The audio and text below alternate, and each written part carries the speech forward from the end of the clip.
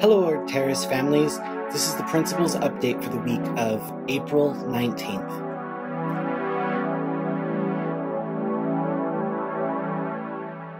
Last week, we welcomed more than 200 students back to campus, as well as adjusted the distance learners' new schedule. It was wonderful to see so many students back in person, as well as the students who are continuing with distance learning. Please note that the deadline to opt into distance learning has passed.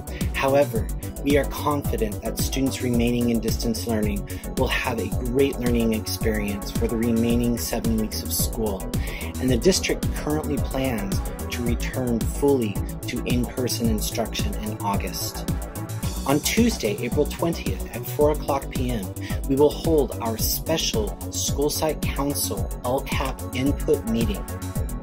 The LCAP is a document that guides the district and its schools by setting goals and allocating resources to meet those goals. We want the input of parents, the greater community, staff, and students. Please join us at this meeting and give your input. Friday, April 23rd is Pajama Day. Students may wear their pajamas. Students must wear normal shoes, however. Since students who are on campus for in-person learning have some enrichment opportunities, we are offering some opportunities exclusively for distance learning students.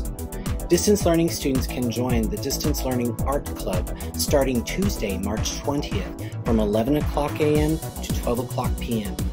The link is in their Google Classroom. Students in SIPs can join whenever they are done with SIPs. All students need is something to draw with and paper. Have a wonderful week, everyone.